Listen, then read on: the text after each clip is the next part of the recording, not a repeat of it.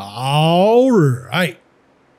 Now we're doing free code camp, responsive web design, learn HTML forms by building a registration form. Step 46. All right. So during development, it's useful to see the field set default borders. However, they make the content appear too separated. I guess we could say that. Also, I don't like this how thick these ones are compared to these ones. Anyway, so we're going to remove the border and add 2 rim of padding only to the top and bottom of each field set. We'll make sure to remove the padding from the left and the right, right? So let's go look up the border real quick because kind of forgot. Border property CSS, all right?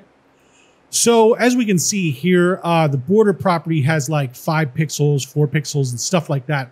So we can pretty much safely assume that if we put 0, it'll take it totally out of there. So let's come over here and say field set first, field set, because we're targeting that. And then we'll say border 0, like that. And you see the borders went away, right? So after that, what we're going to do is set the padding to 2 rim on the top and bottom and then nothing on the left and right. So we'll say padding and then 2 rim for the top and bottom and then 0 for the left and right, right?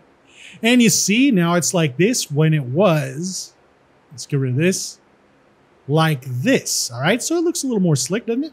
Yep, I think so. Let's check the code. Looks good and submit it. All right. Now we're on to step 47 and we'll see you next time.